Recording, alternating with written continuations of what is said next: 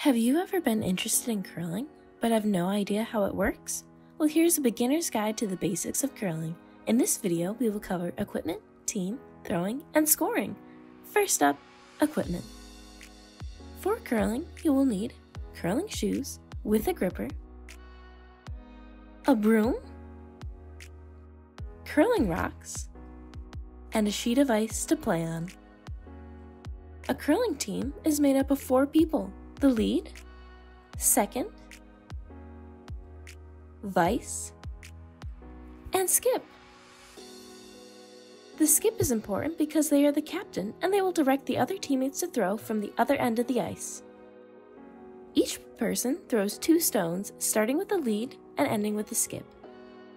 The other 2 people not throwing will sweep the ice in front of the rock to help guide it to the bullseye. Sweeping uses friction to melt the ice and speed up the rock and accentuate the curl.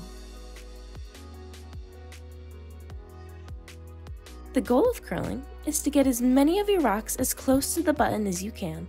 Any rock that is closer to the button than the other team counts for a point in that end. And that's the very basics of curling. If you found this interesting, I encourage you to learn more and find a curling club near you. Thanks!